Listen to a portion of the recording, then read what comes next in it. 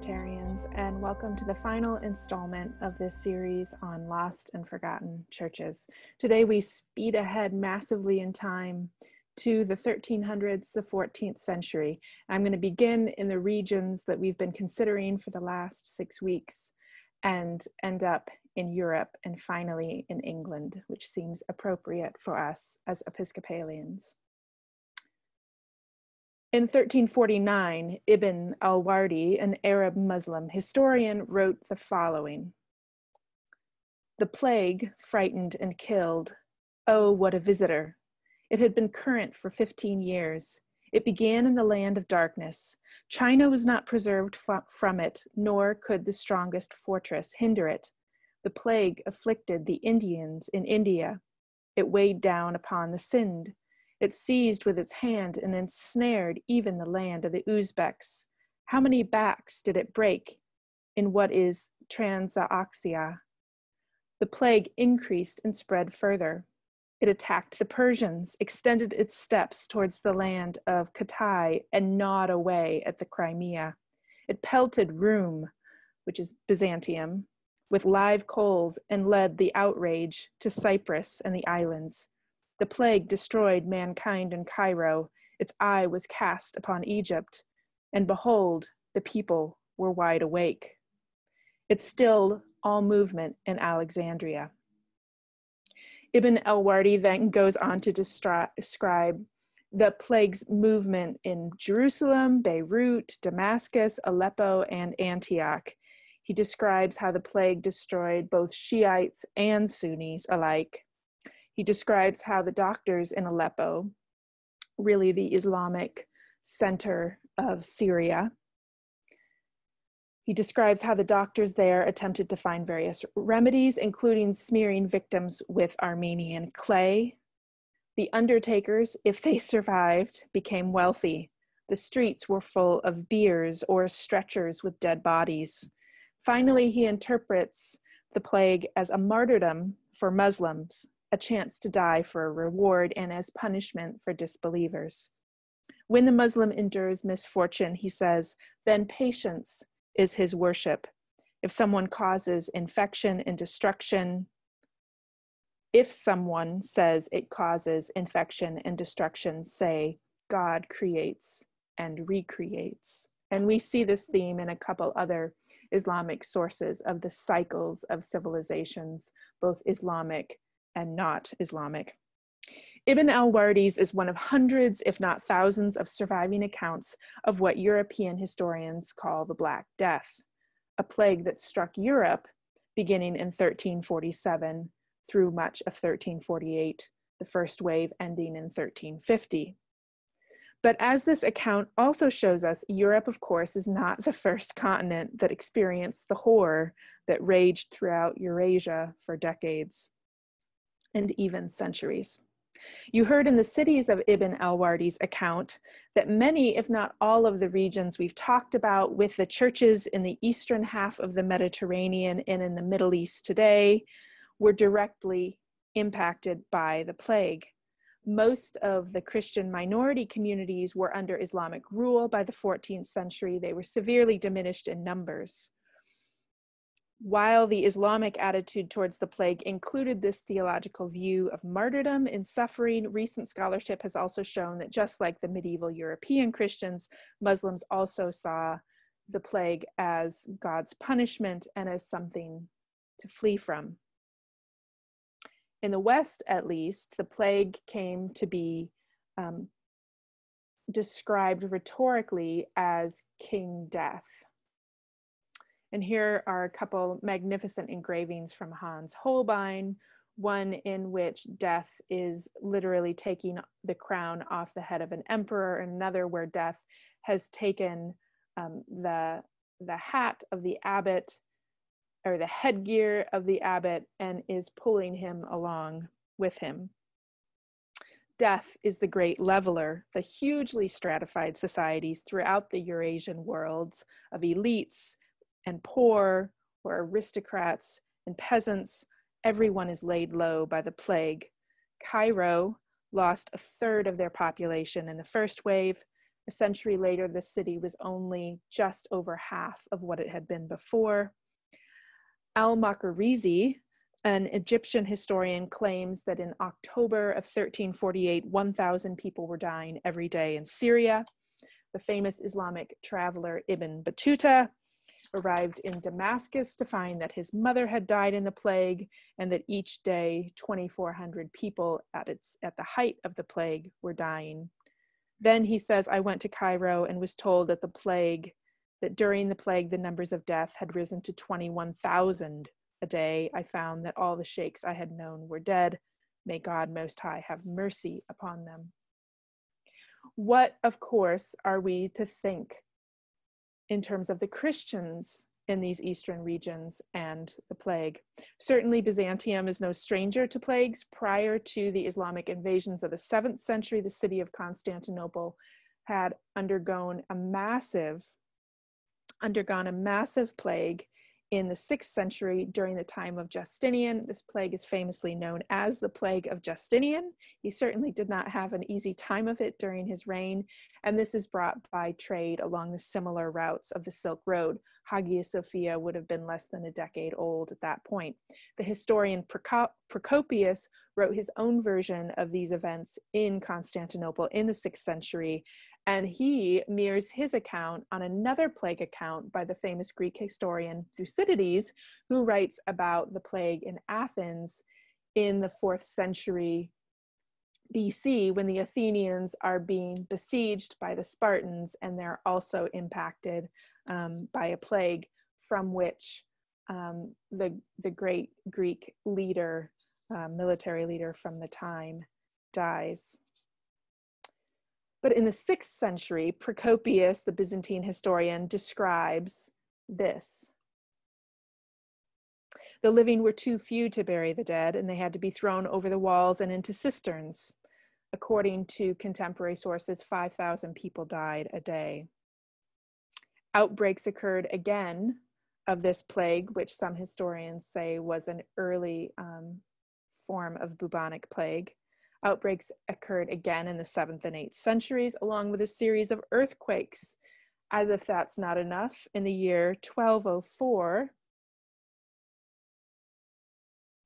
the beginning of the Fourth Crusade, Western Christian warriors get themselves involved in Byzantine politics, and the end result of it is the sack and pillaging of the capital city of Byzantium,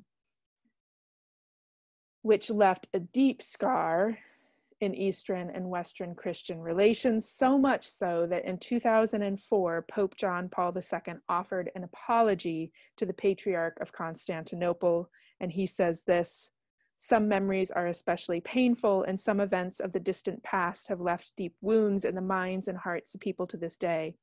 I'm thinking of the disastrous sack of the imperial city of Constantinople, which was so long the bastion of Christianity in the East. It is tragic that the assailants, who set out to secure free access for Christians to the Holy Land, turned against their own brothers in the faith. The fact that they were Latin Christians fills Catholics with deep regret. How can we fail to see here the mysterium iniquitatis at work in the human heart? I thought that moment in the past is particularly poignant in light of the work of reconciliation that's going on in our own country currently. And of course, the longtime Christian empire was dwindling under the might of the Ottoman Empire. So all of these things together, looking at Constantinople briefly from the plague of the 6th century on through the sack of the city in 1204, not the only sack it suffered, it was bombarded relentlessly in its weaker centuries. All of this sort of leads us to conclude that perhaps suffering and terrors of the night and destruction of humans by plagues and other humans are historically as common, or perhaps even more common, than stability and physical peace. Do not be afraid. We are repeatedly told in the scriptures, and certainly our human forerunners have had reasons to be afraid. A recent article out of the epidemiology department of the University of Athens in 2011 said this: During the period of 1347 to 1453, a total of 61 plague outbreaks were noted in the Byzantine Empire. 61 plague outbreaks in the course of 6 years, which can be distinguished into 9 major epidemic waves, 11 local outbreaks, and 16 disease-free periods. The capital, Constantinople, and the Venetian colonies of the Ionian and Aegean Sea were the areas that are most affected by the 14th century plague. The epidemic waves would last a little over 3 years, and historians say that scientific ignorance of the nature of the disease, a turbulent period of warfare, and of course the very organized trading network just contributed to the massive spread of this disease. As far as the other historic centers of Christianity, we have to assume that a diminished church was certainly further diminished by the plague. The experiences of Eastern Christians, including Syrian Christians and the Church of the East, has actually been difficult for me to find over the last week. One article suggested that their treatment as minorities did not worsen due to the plague. In other words, they're not blamed for it. Another reference, for which I'm still trying to track down the primary material, says, yes, Christians actually were blamed for the plague. So certainly probably a varied experience. All contemporary sources seem to agree that the plague comes out of the East, probably somewhere in Central Asia. Previous generations of historians had said it started basically with an early form of biological warfare in which Mongols, who were currently at that point besieging Chinese cities, threw infected bodies back into these cities. Later historians have doubted that this was actually what started it, and they say it's simply the vast trade routes in the East moving into Constantinople and of course the Italian port cities that are both its initiation and a continuance of the disease. So in summary, what arrives famously in Italy in late 1347 and by the end of 1348 had spread to northern England began about a decade or so earlier in the East on the other side of this vast trading network in a land the Europeans only knew of from the writings of Marco Polo, and of course through whispered rumors about strange things in strange places. Maybe a little bit akin to how we think about, is there life on other planets today? The forms of bubonic plague that spread beginning in the 14th century were at least 2, pneumonic and septicemic. Of course, that is airborne and bloodborne. There's little benefit for us today, I think, to dwell too long on the physical effects of the plague, but I'm going to give you a very brief description. First, a victim had severe flu-like symptoms, usually accompanied by an extremely high fever. Second, they developed buboes or black welts, usually in the warmer crevices and places of their body. For a minority of people, perhaps 10%, those buboes formed internally, not externally. At this stage, a victim suffers from extreme diarrhea and vomiting, and finally there is respiratory failure or extreme pneumonia, the incubation period being between 2 and 8 days. Of course, the lived experience for people is painful, it's rapid. Estimates of mortality in Europe range from like 30 to 60% of the population in the first wave. Perhaps as many as 40 million people died in Europe in the first 3 years. Historians say if you want to have a comparable experience, you need to compare these early years of outbreak to nuclear warfare.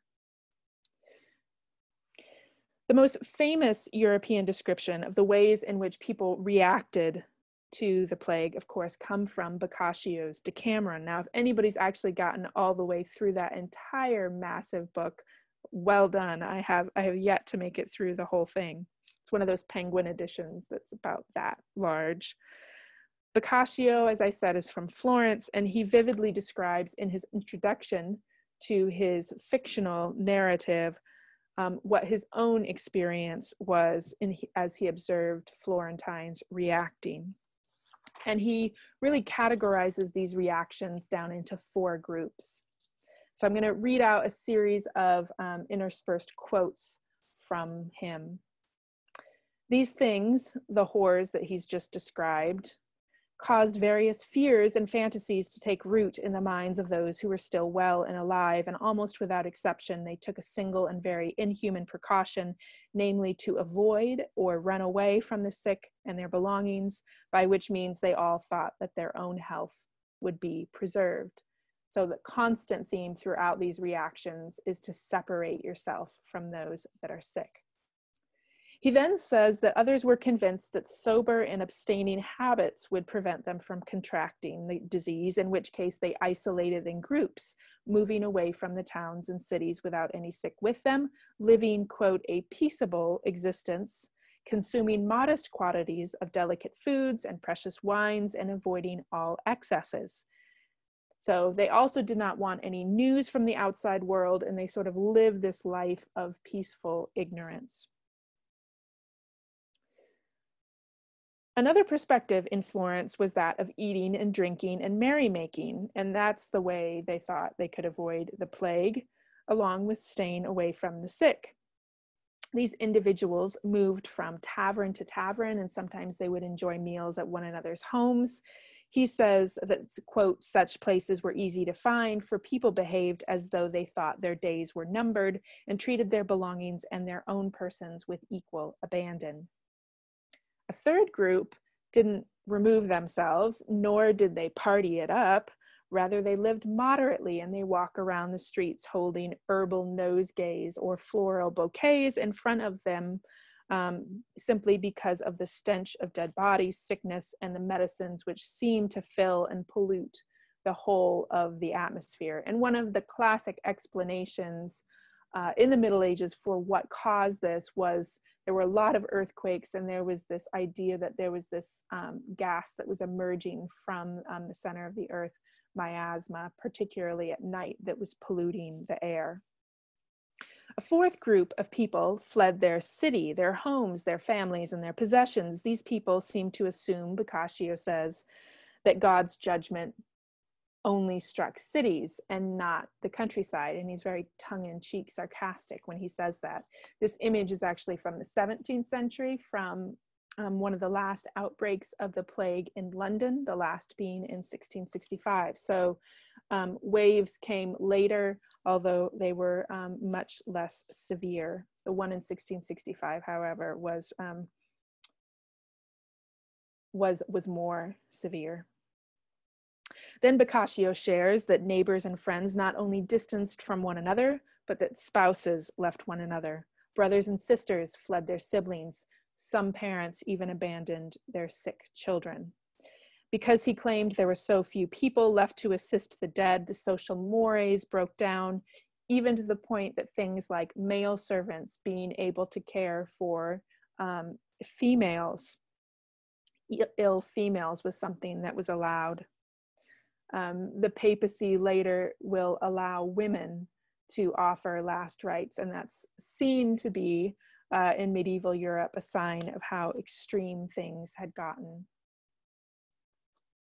The necessary alterations to things like funerary rituals meant that rather than the typical good medieval death, where you're surrounded by many women of your household mourning for you, the priest comes in and gives you the rite of extreme unction, the final sacrament of your life, in which God's grace is literally bestowed to you. That, of course, no longer happens.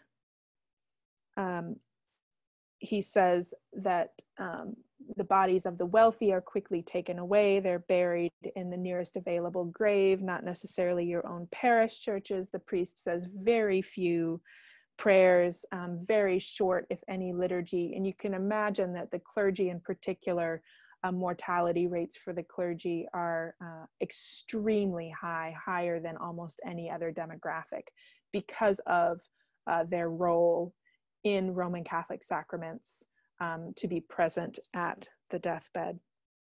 Priests attended houses expecting to bury one family member and arrived to find the whole family dead.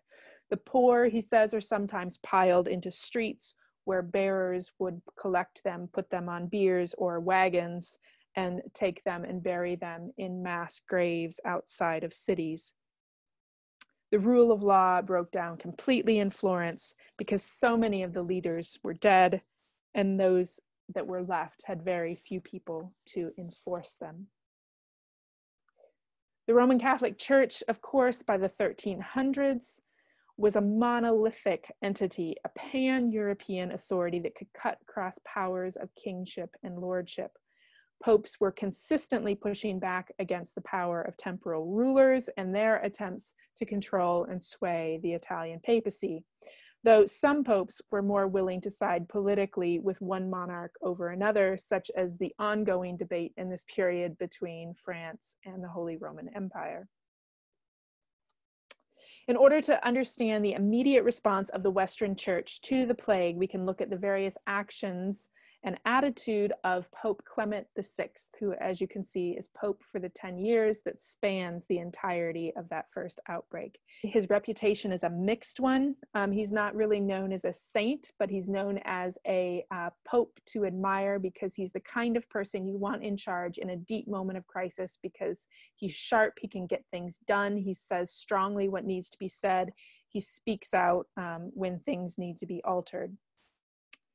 His reputation is somewhat checkered due to nepotism, as well as his preferment for France having a closer relationship with the papacy than the Holy Roman Empire. But his work for the Black Death, during the Black Death, is what really has given him a much more positive reputation. As Europeans looked for explanations of what they called the Great Pestilence, some began claiming, unfortunately, that Jews were poisoning wells. Pogroms began appearing across Europe. Jews were tortured. Unsurprisingly, under torture, they confess. Twice in 1348, once in July and once in September, Clement VI issued a papal bull denouncing the massacres, killing of Jews, saying that those that believed the rumors were, quote, seduced by a liar, the devil. He strongly encouraged his clergy to take action and to protect the Jews from these parishioners. Despite this, Jews are attacked, their property is destroyed, and many were burned across the continent. In Avignon, where the Pope resided in France, Jews were protected. Jews in Europe numbered 2.5 million in the 14th century. About a third of them live in Spain and in southern France in the region of the Pyrenees. Some of these communities had been in that region, southern region, since the time of the Roman Empire. They were usually well educated, wealthy. A number of them are bankers. On May 22nd, 1348, King Peter of Aragon, so a Spanish monarch, suppressed violence in Barcelona when 20 Jews were slaughtered and Jewish houses pillaged. Some wealthy Christian town leaders launched a counterattack in support of the Jews, which suppressed the riots, and the monarch suppressed inflammatory sermons. The week earlier, in May 1348, there had been anti-Jewish riots in 6 other Spanish cities. The Jews that survived did so by enclosing themselves in their stone-walled houses and dwellings. As 1348 progressed, Jews were blamed and persecuted in regions of southern France, even before the plague arrives to those regions, because the rumors and the fears of the plague are so strong. The fear of the oncoming devastation is so strong. In Basel, Switzerland, the town council tried to ban individuals who they knew were especially anti-Jewish. The civilians' outcry is so strong against this that in the end, it's the Jews that are exiled from Basel for 200 years. Some Jews in German cities are protected and helped because of the sympathies of city leaders, while other German cities, such as Augsburg, had city leaders that had that were greatly indebted to some of the Jewish bankers, and so they take advantage of the situation and they allow anti-Semitic mobs to do their terrorizing work. The entirety of the medieval history of Jews in Europe is marred by discriminatory taxes, special discriminatory practices, and of course, moments of massacre. In 1290, the English King Edward I banned the entire population of Jews, which at the time was about 3,000 people. Jews actually don't return to England until the 1650s during the ruling period of Oliver Cromwell. The experience of Jews in Europe between 1347 and 1350 in this first wave of the plague, however, is especially horrific. And then some of you also are probably familiar with the fact that in 1492, the Spanish monarchs, at the same time that they're sending Christopher Columbus west, they ban Jews and Muslims from their kingdom unless they convert. And many of those Jews and Muslims actually move into the Ottoman Empire. And only a few years ago, NPR had a really interesting story about how the Spanish government was actually inviting back any descendants of those Jews and was willing to give them citizenship. Many Jews over that next century into the 1400s and even into the 1500s moved to Poland because the ruling monarch there issues an invitation to the Jews. And by the early 18th century, half of European Jews live in Poland. So we can draw a somewhat of a tenuous connection between the experience of Jews in the Black Death and their movement to Poland. And of course, we know tragically what happens in the 20th century with Polish Jews. In the vein of the more naturalistic explanation for the plague, Clement VI also asked papal astronomers about potential causes for the pestilence, for which they suggested it was a confluence of Jupiter, Saturn, and Mars, so the largest of the then known planets. It's worth remembering in this instance that the belief of the planets, the belief that the movement of the planets could affect the natural order of things, including human experience, was a really old one. And it's one of many views such that get taken from Greeks and from Aristotle. And the view was that the universe is unified, harmonious, it's beautiful, it's ordained by God, and it's orderly. All of creation is connected together in this great chain of being, with God at the top and rocks at the very bottom. If anything in the social hierarchy or in the planetary structure is out of alignment, it could affect human experience.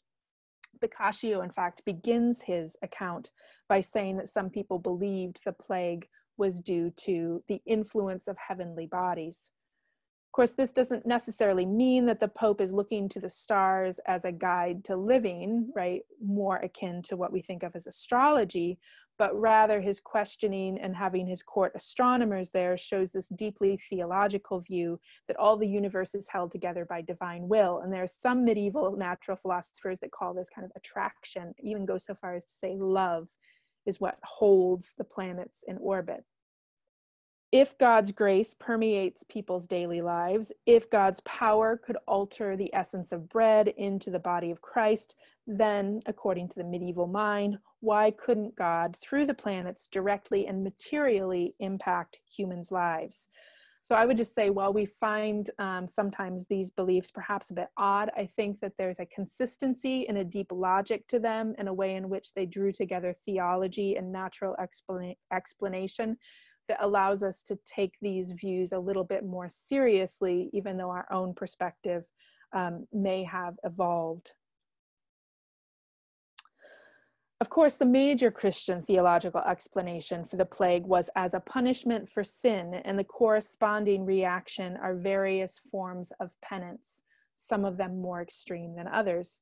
And I have these two images on the screen just to suggest to you, if you're very interested in the Black Death, that you should watch or rewatch The Seventh Seal from 1957 by the Swedish director Ingmar Bergman, who looks at the life of a knight who is returned from the Crusades, and it's in the midst of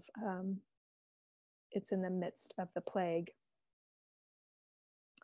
One of the most disturbing expressions of penitence for sin, and this is also depicted in the film, The Seventh Seal, was a wandering brotherhood known as the Flagellants, who traveled from village to village, and they led village processions, and you can see one of those processions depicted in front of you. The plague of 1348 was another in a long series of natural and political disasters. In Italy especially, the century before, the 1200s, had seen a lot of wars between Italian families that had been drawn and torn between the papacy and France and the Holy Roman Empire. This, in fact, is the context for Dante's comedy. If you've ever read that and you've wondered why in the Inferno does he have so many Florentines and Italians and others in these various levels of hell, right? He's reflecting this period angst about the world sort of on fire in Florence in the 1200s. There's also a lot of end times preaching, pointing out particular so-called antichrists. There had been an earlier plague in 1259. And so devout Christians, the average Christian in Italy, in Europe, in the century before, even before the Black Death, are looking for new practices, ways to make amends spiritually, ways to restore order. So the Flagellants sect is considered to be eventually heretical, and it had begun centuries before as an expression of extreme ascetic practices. But what would happen is that the order of brotherhood would arrive in a particular village or city. They would preach to the townspeople, get them worked up. They would lead them in processions as a sign of penance. They would say prayers and liturgies, particularly around the Passion of Christ. Participants are usually stripped to the waist, and you can see that with the brothers there in the image, and they would scourge themselves with leather whips. At the end of each procession, they entered the local church where they prostrated themselves. Processions in the churches usually happened for 33.5 days, and that was to mirror the length of Christ's life. The first pope bans them in 1260. During the Black Death, they explode. The prevalence of this sect and the prevalence of these processions, they spread across Hungary, Switzerland, Flanders, Holland, Bohemia, Poland. They traveled to England. England seemed quietly watchful, but it doesn't take in England. The movement during the Black Death becomes even more extreme in beatings and practices, and more pronounced in some of its heretical elements in its theology. And so Clement VI bans it on the 20th of October, 1349. So overall, the reasons for the emergence of this particular expression of penance at the start of the plague can be described as follows. There was a desire for the reform of church, frustration with political corruption, and a lack of control over the most basic life circumstances drew the European population into these processions. So I think that while this experience seems very foreign to us, I am today struck by this communal sense they have of there's some kind of sin, there's some kind of systemic sin. That point seems worth sitting with, given our immediate context of our own confrontation with the systemic sin of racism. The history of the Black Death, then, is necessarily very dark. The ecclesiastical artwork that develops after the plague focuses increasingly on end times and doom paintings. Doom paintings are painted all over the walls in parish churches, with the mouth of hell depicted as a gaping mouth of a beast, and in the corresponding corner, gates of heaven. The figure of death, as you can see in this Holbein engraving, is often personified as a skeleton, often dancing or inviting the Christian to a moderate life. So usually these depictions are a warning to the powerful, right? King Death is coming for you. As a comfort to the poor, this is all going to be over. And also as an invitation to piety. I should point out here that death is a little bit different than our depictions of the Grim Reaper, which is often sort of divorced from a Christian context. Here, death is still defeated by Christ, and in a way, sometimes acting as Christ's emissary. One of the ways in which we see this most clearly in church artwork is in what's known as the Dance of Death, or the Dance Macabre. This is an amazing church in Slovenia, but you can find these uncovered in churches all across Europe.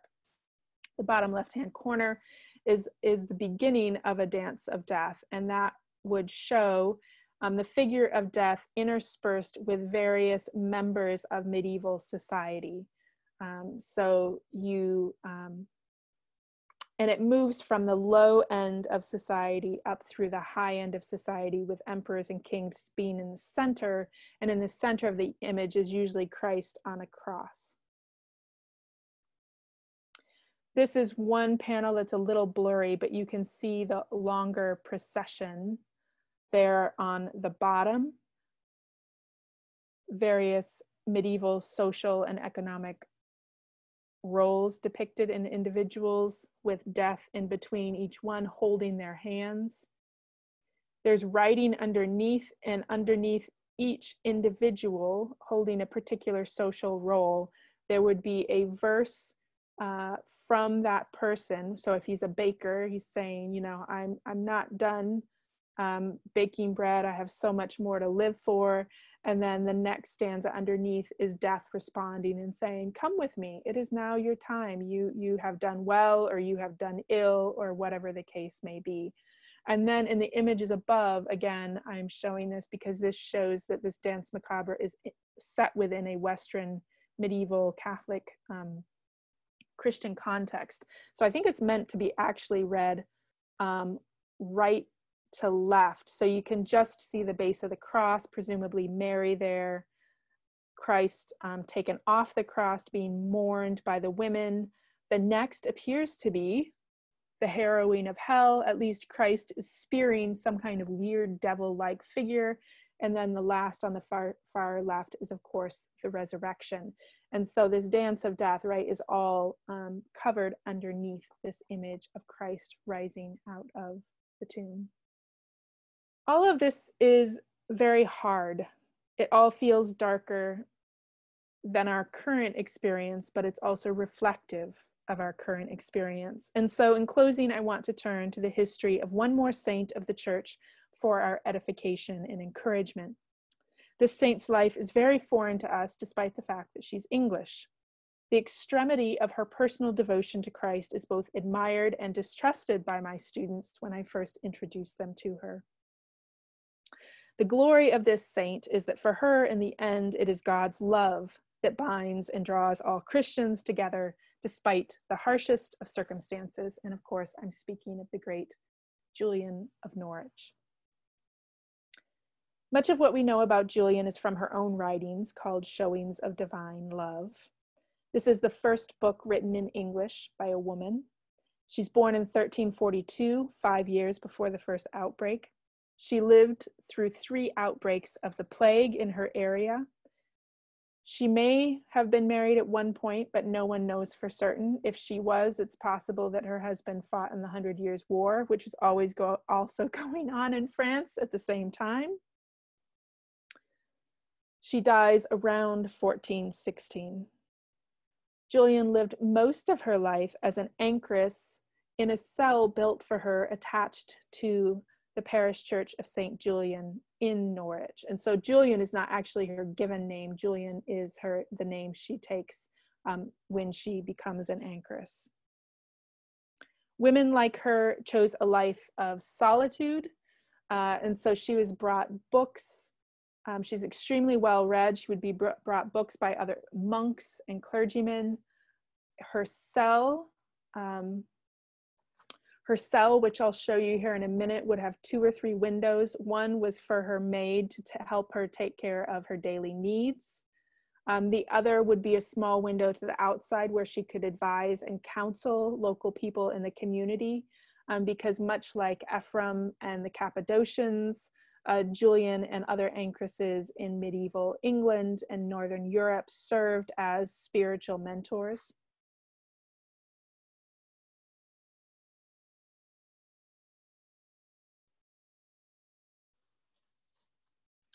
And then there would be another window that would allow her basically to see the Eucharist being performed and the host being raised. So it would be like a small sliver of a window pointed directly at the east end of the parish church.